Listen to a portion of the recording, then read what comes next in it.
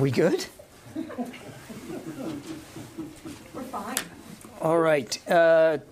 Just a couple of things to start with, everybody. As the President mentioned in his remarks yesterday, at his direction, Secretary Austin ordered the additional movement of some U.S. forces that were currently stationed in Europe to continue our support for NATO allies and the defense of the eastern flank. These forces, comprised of aviation element and some ground forces, will move inside the European area of operations to NATO's northeastern and southeastern flanks in the coming days, and we expect them to be in place later this week. They include an infantry battalion task force of approximately 800 personnel. They'll be moving from Italy to the Baltic region. It's a movement of up to 8 F-35 strike fighters from Germany to several operating locations along the eastern flank. A battalion of attack aviation, specifically 20 AH-64 helicopters from Germany, again to the Baltic region. And an attack aviation task force, which is 12 AH-64 helicopters, will move from Greece to Poland. The additional personnel are being repositioned to reassure our NATO allies, deter any potential aggression against NATO member states, and train with host nation forces. And of course, they'll continue to report to General Todd Walters, the commander of U.S. European Command. These moves are temporary. I want to stress that. They're temporary in nature, and they are part of the more than 90,000 U.S. troops that are already in Europe that are both there on rotational as well as permanent orders. And of course, as you know, the U.S. maintains significant numbers of combat-capable forces in Europe. Relatedly, U.S. Army Europe and Africa will be kicking off exercise Sabre Strike 22 later this month. The exercise will run through March with approximately 13,000 participants from 13 countries. Sabre Strike has been held every 2 years since 2010. This is the next year for it. It is scheduled during the wintertime to help demonstrate the ability to operate in austere conditions. The 5th Corps, Army 5th Corps, will provide command and control for the exercise. And conducting Sabre Strike now, we believe, demonstrates that U.S. forces in Europe can simultaneously support ongoing operations and regularly scheduled training without any degradation in support to our NATO allies and partners. Training events like Sabre Strike are planned well in advance, and this one was, and demonstrate that NATO allies and partners are stronger together, and through training and interoperability exercises, get stronger together. Lastly, I think you may have seen that the Secretary did approve a couple of requests for National Guard support here in the Capital Region. He approved that request yesterday. Those requests came from the D.C. government, their emergency management agency, as well as the U.S. Capitol Police. All told, among the two requests, it's about 700 Guards personnel and about 50 vehicles. They are designed for traffic support in anticipation of potential challenges to traffic here in the D.C. area surrounding some potential protest activity. I want to stress again that it's a relatively small number here, about 700, and they will be supporting traffic support needs. That's their goal. That's their mission. And with that, we'll take questions. Lita. John, the people are talking about this a potential invasion by Russia of a large scale being imminent. Can you talk about what the U.S. has seen today that may be different than what it has seen in recent days? Why this has become sort of now imminent? Have you seen Russian troops move into Luhansk and Donetsk? Have you seen them move into that Donbass region? And have you seen them move further into Ukraine beyond those two regions? Okay, lot there. On the Donetsk and Luhansk, as you've heard administration officials say before, we do believe that marks the beginning of an invasion. We certainly believe that additional Russian military forces are moving into that region, not beyond that region that we have seen, but we can't confirm with any great specificity the numbers and what the formations are, what the capabilities are. But we certainly believe that that's happening.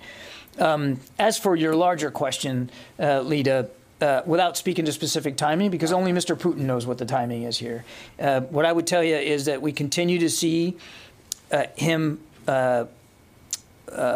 form his capabilities in such a way that leads us to believe that we are potentially close to some sort of action.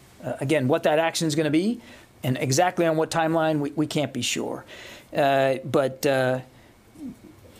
what we see is that Russian forces continue to assemble closer to the border and put themselves in an advanced stage of readiness to act, to conduct military action in Ukraine, again, at virtually any time now. We believe that that they are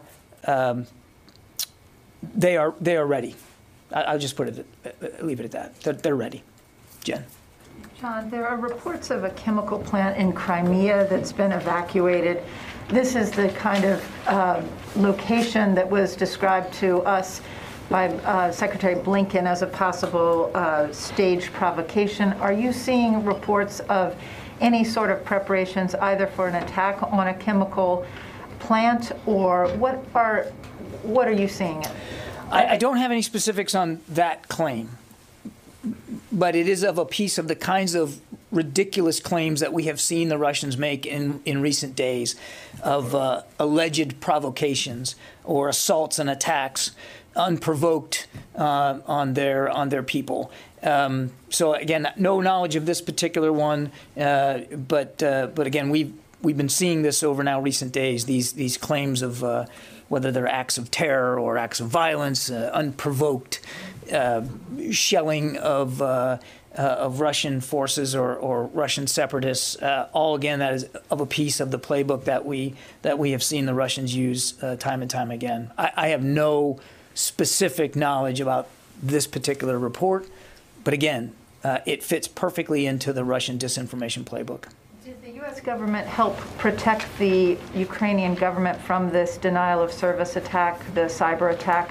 Did you help them with preparations for how to to get back online quickly after such an attack? So first, I don't think we're in a position to attribute these cyber disruptions that you're talking about. I assume you're talking about the various websites, the government websites that were taken offline. What I would just tell you, broadly speaking, Jen, is that we have provided some cyber resilience training and assistance to the Ukrainians, and I won't go beyond that in terms of these specific attacks. Again, not in a position right now to attribute them to any one entity. I would just say that, again, this is of a piece of a Russian playbook, which is to disrupt in cyberspace. Let's see, anybody else? Janie.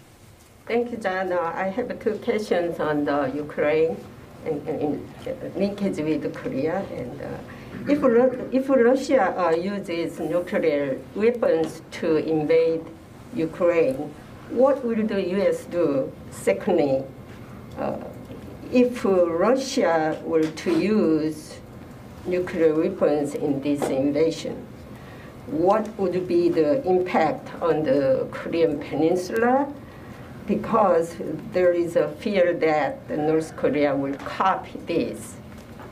Any comment? Yeah, I'm going to avoid speculating here and getting into hypotheticals, particularly about the potential use of nuclear weapons, Jenny. What we've said all along, two things. One, Mr. Putin has a lot of capability at his disposal right now. As I've said earlier, they are ready to go. And number two, if he decides to conduct a full-scale invasion here, again,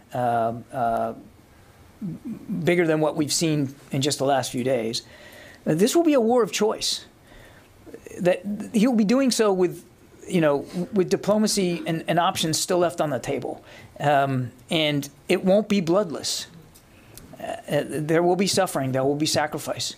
And all of that must and should be laid at his feet, because he's doing this by choice. How he does this, when he does this, we don't know for sure. But if he does this, this will be a war of choice and totally unnecessary. And as for the impact on the region, I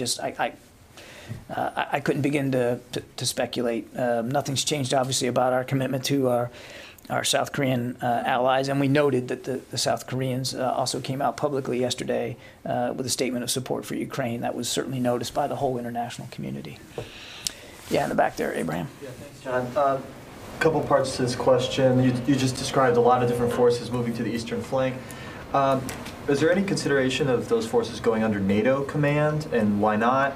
Also, there's the word is temporary is pretty prominent there. Is there a time frame for temporary? And is there any talk yet of the NATO rapid response, those U.S. forces getting activated? Okay. Yep, there's a lot there. Right now, they're going to be under the command of General Walters in his U.S. European command hat. I don't know of any changes to that. Temporary, I don't have an exact time frame on this. I want to remind you that they were already in Europe. They're simply repositioning elsewhere in Europe. I don't have a time frame on how long that repositioning is going to be, except to say that it'll be as long as we believe it's necessary, and the host nations, the new host nations that will be hosting these units are willing to continue to have them. So this will be a constant discussion with each host nation that they end up in about where they go, how long they stay, and what kind of training opportunities they're going to conduct.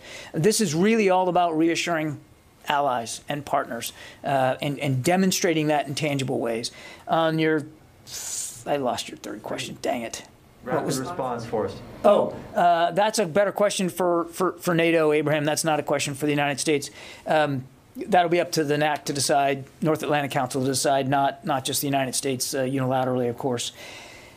What I will tell you is that as you know, the Secretary has put on a shorter alert tether our contributions to the NRF, the NATO Response Force, so they are more ready to go if called upon. So while I can't give you any sorts of timing or certainty about whether the NRF is going to be activated, what I can tell you with certainty that is, if it is, our contributions to the NRF will be ready to go and will contribute fully. But they're still in the United States, correct? Correct.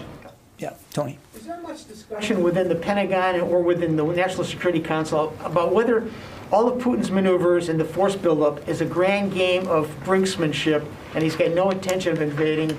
He just wants to show his muscle, get the U.S. and NATO to commit to not letting Ukraine into the alliance. In other words, a game of brinksmanship, bluffing, but not really an intent to invade. We have seen no indication of that, Tony.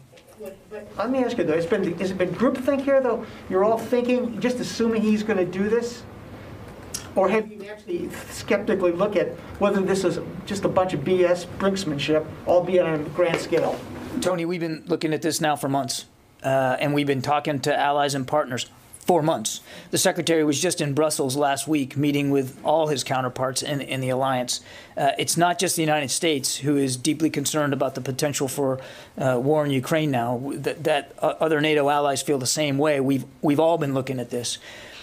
I hope, we all hope, that we're wrong about this.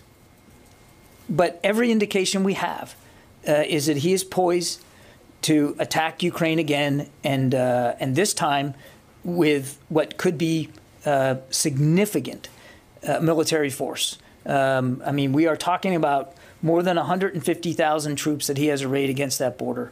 As I said earlier, we believe that they are now at a state of readiness where they could attack at any time. That's what we're seeing. And that's what we've been saying. We've been talking about this very openly now for weeks. We've seen, sadly and unfortunately, no indication that he's willing to de-escalate, move those troops back home, and actually get to some sort of serious diplomatic solution. Every indication, rather, that we see is quite the opposite. Let me ask you a China-related question. Is there any indication that President Xi has given his tacit or explicit approval to Putin for an invasion? You recall there was speculation that an invasion wouldn't happen until the Olympics were over. The Olympics are over now. Any indication that China has given its wink and nod? Well, I mean, I would point you back to the February 4th statement that she and Putin put out, which certainly we took as tacit approval for what Mr. Putin is doing. You could point also to concerning comments by the Chinese Foreign Ministry yesterday that made it clear that they weren't going to support any what they called unlawful unilateral sanctions against Russia, and then blame the United States for contributing security assistance to Ukraine, somehow blaming us for this issue. No mention whatsoever in their statement about the 150,000 plus soldiers and the threats that Mr. Putin has been lobbying against Ukraine now for many weeks, including just yesterday. We wonder, can it really be the Chinese policy now to support separatist movements over the sovereignty of nation states? That's an interesting twist, isn't it? Sylvie. Thank you, John.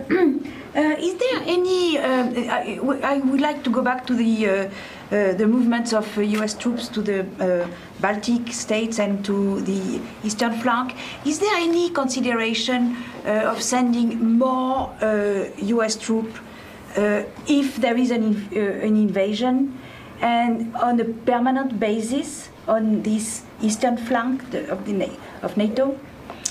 There's nothing. There's no expectation at this time, Sylvia, that we're going to move to more permanent basing on NATO's eastern flank. What we're talking about now are short-term, temporary, rotational redeployments, if you will.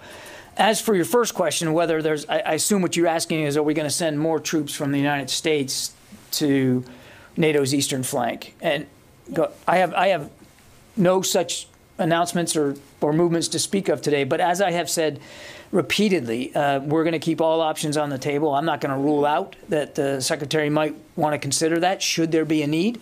We're looking at this day by day. And just yesterday, as you saw, we did reposition inside Europe. And there are lots of options available to us to continue to look for ways to reinforce that eastern flank.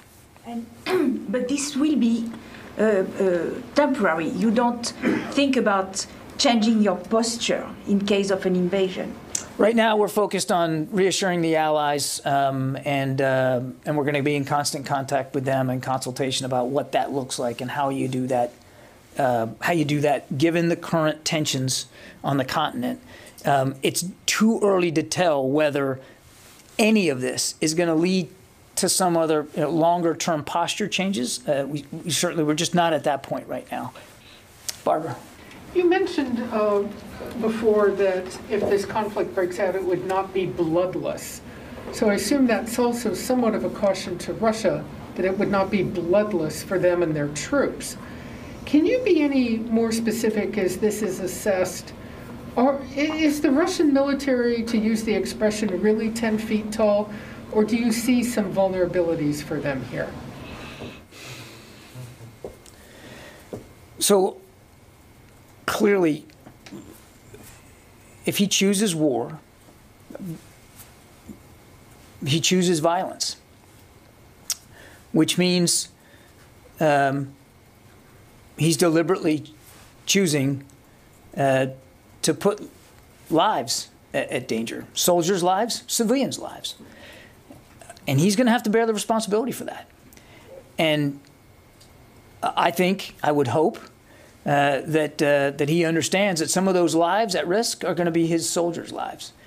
And he's going to have to answer to Russian moms and dads about their soldiers that aren't making it back home alive or making it back with injuries. He's going to have to answer for that. And as for the 10 feet tall, look, I think getting into qualitative assessments here of militaries is probably not the best exercise for me right now. They have, as we've said for a long time, significant combined arms capabilities arrayed against Ukraine right now. And they are ready to go right now, should that be the way that Mr. Putin wants to go. And we would obviously like to see that not happen. And we would like to see him de-escalate. We would like to see him make a better choice here, which we still think there's time to do, and de-escalate. Move those troops back to garrison. Move them back home. Keep them safe, and not pursue a war of choice totally on what is his whim. As we sit here today, are there still active, functioning channels of U.S.-Russian military-to-military communications? Are you able to, the secretary, the chairman, are you able to pick up the phone, and will your counterparts talk to you? Well, I would point to conversations that we've read out in just recent days. The secretary spoke with Minister Shoigu just a few days ago. Chairman Milley. Talking about right now. I know, I'm getting there. Chairman Milley has had many conversations with General Gerasimov, his counterpart, and we have seen no indication that those lines of communication between those two leaders are closed. I don't have any additional phone conversations to talk about today or to announce, but we have seen no indication that there won't be that communication should it be necessary. Court. How about more of like a tactical line of communication? I don't know if deconfliction is the right term to use here, because there's not a U.S. military component to this. Like, they're not going to theoretically be flying over the same skies. But what about something that might deconflict tactically on the ground once Russia moves in? It seems that we keep hearing about the U.S. military moving more and more assets into that region. Mm-hmm. Is it appropriate for General Milley to be the one calling General Gerasimov when we're talking about like potentially very quick tactical moves on the ground? I don't think we're at a point right now where that's needed, right? Because there hasn't been a large-scale invasion yet of Ukraine, and hopefully there won't be, Court. So hopefully there won't be any need for that kind of communication. But you get to a really good point, which is the potential, if he decides to go in big in Ukraine, that puts Russian military forces right up against the eastern flank of NATO, his western flank. And that's an eastern flank, by the way, that we're going to continue to reinforce and make more ready. And so you do get into a potential there for miscalculation and miscommunication. We're just not there yet that we can speak to specific deconfliction mechanisms, and hopefully there won't be a need for that. But it does raise a larger issue, your question does, of the potential for miscalculation here. And given the fact that this isn't, again, I know we talk about deconfliction, I think a lot of us think of Syria, but this is a very different situation. There's not a U.S. military component inside the potential invasion area, correct, right? Would it be more appropriate for DOD or General Milley or state? Like, what would that mechanism, who would be the one who would be responsible for establishing that mechanism? Yeah, again, we're not at that point right now, Courtney, so it's difficult to answer that question, and I'm not dodging it. It's just we aren't at that point right now. I mean, so I'd rather not speculate about who would be in communications with whom.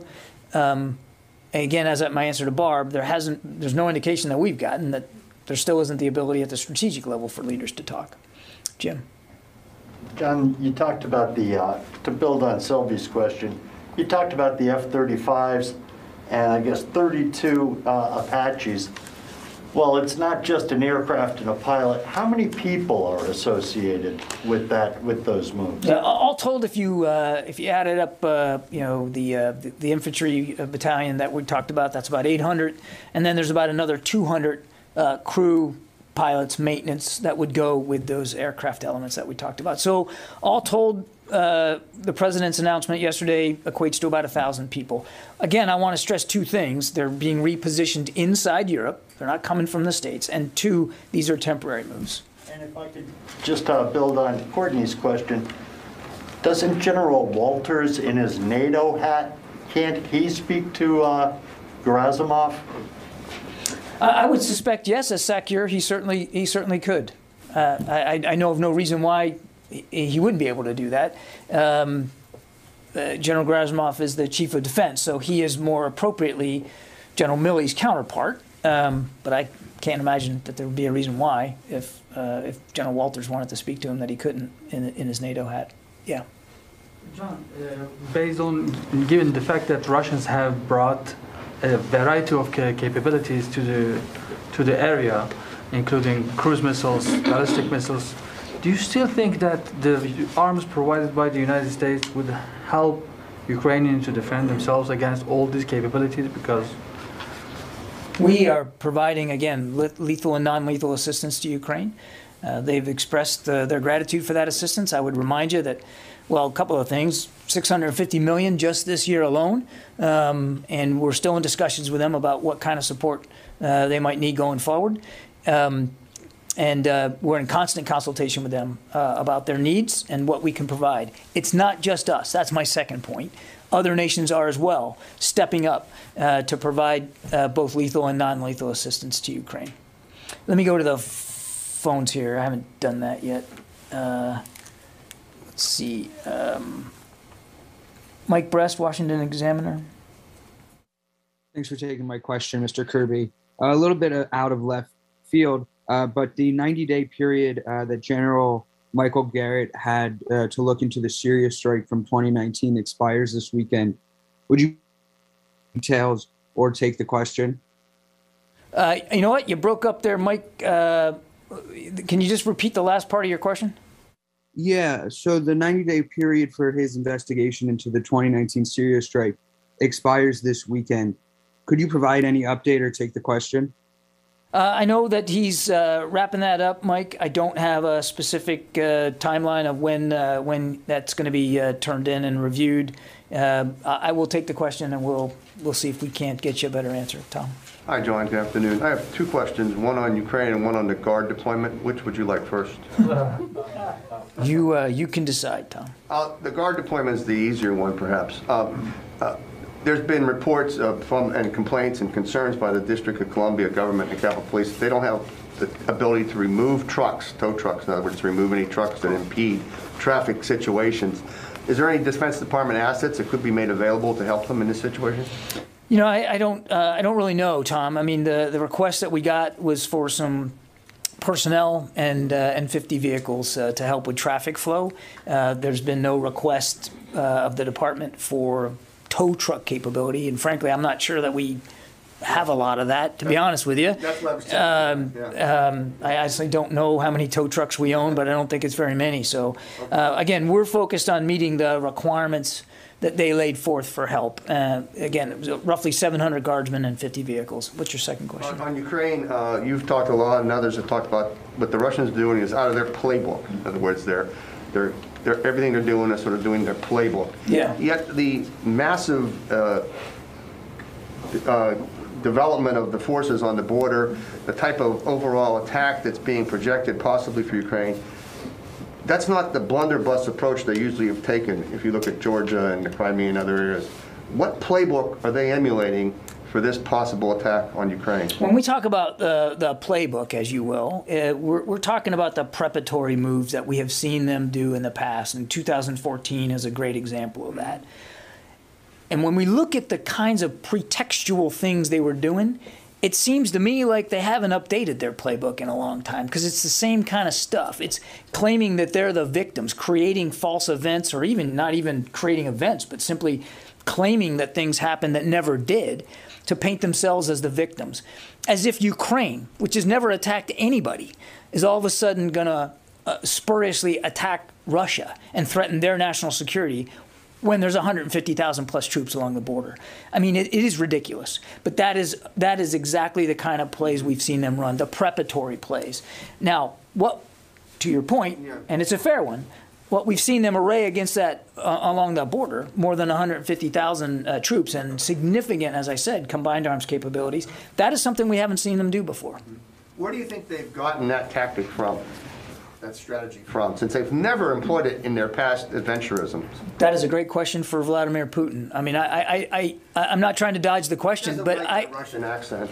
I'm not trying to dodge the question, but we don't know. I mean, we can't possibly get inside his head to figure out, why he's doing it the way he's doing it. And again, Tom, at the risk of sounding like a broken record, it doesn't have to be this way. Mm-hmm. He can make another choice. Of all the options he has available to him, The one he still has is diplomacy, if he chooses. And we just haven't seen an indication to do that. Mike. Hey, Don, two questions. First off, any idea whether or not Russia's also used the Wagner Group mercenaries as part of this invasion force, or is it strictly sort of mainline Russian army troops? I have not seen any indications of that. I can't. Anything like that. I haven't seen indications of the Wagner Group being used, but again, that's really that might be a level of detail we don't have. Okay. Also, to go back a little bit in history, the Soviet Union conquered Hungary in '56, rolled through Czechoslovakia in '68. The U.S. complained and made a lot of noise, but nothing really happened. How will this turn out different from what's already happened in the past with their former satellite countries? I was a history major at the University of South Florida, but I don't know that I can answer that one. Let me just put it this way. What we hope happens is that he de-escalates, and this war of choice doesn't occur. It's difficult if he chooses to go ahead. And again, every indication is that he will. It's the one thing any student of war will tell you is it's unpredictable once it starts. It's the old adage, I think it was Eisenhower, right? No plan survives first contact. It's difficult to know where this will go. What we believe is that it will involve significant casualties and destruction. And that it will only cause instability on the European continent, rather than the stability that I think most of the world and certainly the West wants to see. Where it goes beyond that, I just don't know, Mike, because we don't know really what he has in mind here. I mean, he's pretty much, in terms of military action, that's what I mean. If you look at his speech, he was pretty clear, wasn't he, about the disdain he has for Ukrainian sovereignty and the false claim that Russia created Ukraine. I mean, it's pretty obvious that, as the Ukrainian foreign minister said just when he was here, that Putin wants to erase Ukraine as a nation state. What that ends up looking like long term is difficult to know. And again, at the risk of sounding like I'm dodging, and I'm not, I truly don't know the answer to your question. It's a good one, and I don't know anybody could know that. But it doesn't have to be that way. It just doesn't have to be that way. He can choose a different path here, which is still open to him, and that's what I think all of us would like to see him do. I get time for a couple more. Yeah, go ahead.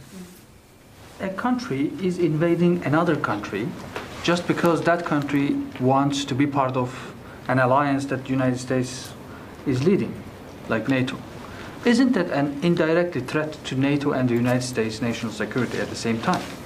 Well, predominantly, it's a threat to the Ukrainian people. And I think, again, if you go back and look at his speech, certainly he's groused about potential NATO membership for Ukraine, no doubt about it. But he laid out an even more sweeping alternative reality in his speech, that it isn't just about whether or not NATO, Ukraine joins NATO. As for whether it further threatens NATO, I think that remains to be seen. Clearly, we are making it very obvious that we take our obligations to NATO seriously. That's why we're sending these additional forces. That's why we're bolstering our allies. That's why Secretary Austin was in Europe just last week to deliver that message, so that Mr. Putin knows, and quite frankly, our allies know too, what President Biden said.